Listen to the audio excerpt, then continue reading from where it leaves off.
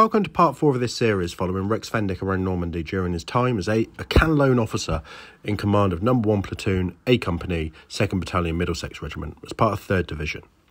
Hopefully you have a copy of the book or have been encouraged to order one from us. It's been a true honour to work with Rex's son Reg on preparing this hardback reprint with some rescanned photos and maps as well as some new material. The visit to Normandy had purpose, and I hope you've enjoyed following the journey.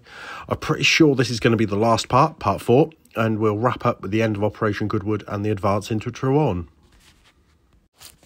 So after 3 or 4 days fighting on the Bavon Ridge here, they had a couple of days rest out of line, and but you know they one of the things about machine gun battalions is they're able to exchange companies and platoons within the units quite easily, and aren't beholden to the units, the infantry battalion units that may be holding a position. So they would exchange. They had a couple of days rest, but then they moved down and moved south a little bit further after those days in to support the King's Own Scottish Borderers. So they relieved No. 3 Platoon, and they were in this area to the west of Troarn, and all around what was the railway line. So you can see this line here. This was the railway line into Troarn, and I think we said that's where they set up their platoon headquarters in an orchard just off of that railway line. And we went round into this area as much as we possibly could.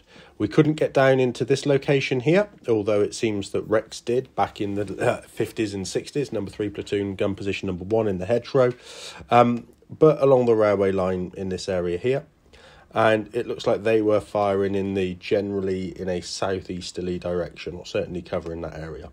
So we went up and along the railway line, found gun position No. 2.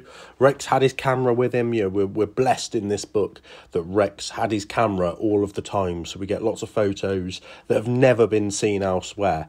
We get some photos that have been seen in the battalion history, because Rex was involved in writing that in 1946 with Moberly, and then some of that gets carried up into the 3rd Division works as well. So, but generally, the vast majority, and certainly the machine gun related photos, are not something that's been seen before. So No. 1 lower gun position there is a photo that we've got. You can see the type of position they're in. They're in a direct fire position, working very nicely, covering the infantry. We think that, as I said, that is pointing south or maybe southeast across these fields here from the looks of it. And then further back, they had their headquarters in the orchard. So quite a remarkable position for them to be in, and supporting King's Own Scottish Borderers, as we said. This was the last position that they had in Normandy, or had in this area of Normandy, sorry. Once they'd sort of worked through here, they went off to Vickers.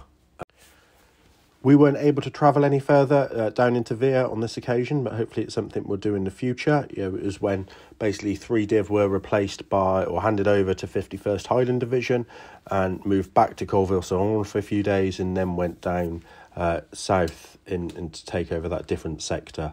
So maybe we'll be able to expand this series and follow A CANLOAN Officer much further, because his excerpts as they go into Belgium, Holland, and then into Germany, his accounts of that are superb. So, and something that I haven't followed in the past. I've been to Normandy a few times now. I've been to Holland. I know some of the wider locations, but to follow a specific journey will be quite something. So, please do purchase a copy of the book to help enable that. The income from all of these books does go into the association. And if you'd like to support us further, please do sign up and become one of our patrons.